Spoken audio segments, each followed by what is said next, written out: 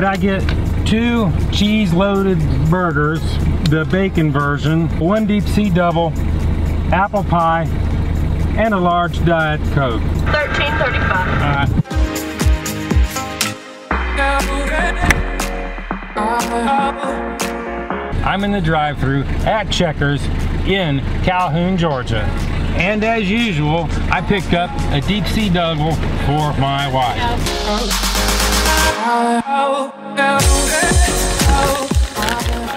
Welcome to the studios and laboratories of Joe is Hungry, located in the friendly city of Fairmount, Georgia.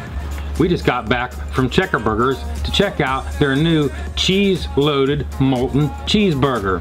It is a new release to their menu. It is, for what I understand, here for a limited time only. It consists of 2 patties, sandwiched around a thick cut of pepper jack cheese, again, topped with melted cheese, topped with onion tanglers, which is, I assume, is onion rings, lettuce, tomato, pickles, ketchup, and mayonnaise, all served on a toasted bun. Let's move on and check out the food. Now, the first thing I would like to do is compare it to the advertisement photos to see if what I bought actually looks like what they're advertising. I'm gonna have to put Bessie to the side, and we're gonna have to use a real knife to cut through this thing to give you the proper view.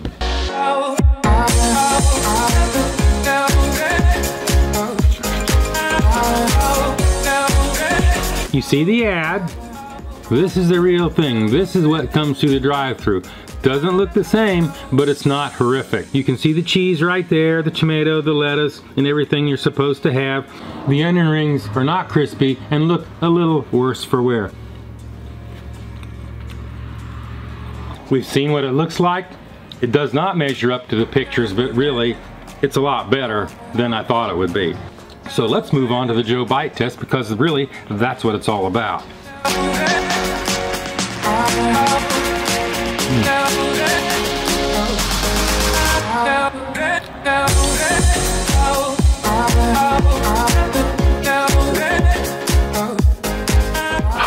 Actually, I like the flavor. You can taste the bacon.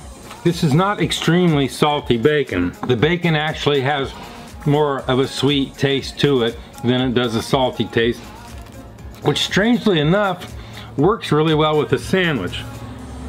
The bun is not their normal hamburger bun that I can tell. It looks more like the egg roll variety. I can taste the tomatoes, the pickles, the mayonnaise, all of it works really well together. There was one thing that I was actually kind of afraid of, was the pepper jack cheese, because you all know, if you watched any of my videos, that I am a spice wimp. If it's hot at all, I can't stand it. I don't like the taste. It gives me a stomach ache. You'll probably never see me do a review on spicy chicken nuggets. Not gonna happen, not here. The bacon adds a lot, although it's not overwhelming. I think I would like to have a little more saltier bacon, because I kind of like salty stuff. They do have Diet Coke, so rallies, you did good with that. As far as your cup quality, I don't know if you can see on camera how much is there. Well, you can rest assured there is a good portion of it still floating around on the floorboard of my car where my cup fell over on the way here. Take a lesson off the subway with your cups. People like us will be happier that don't have cup holders in their car. I like the egg roll bun. A little bit of spicy there. Hopefully it won't get too much more hot, because it doesn't take much to reach threshold with me. It wasn't as hot to begin with, but it's kind of building up a little bit as I eat the sandwich.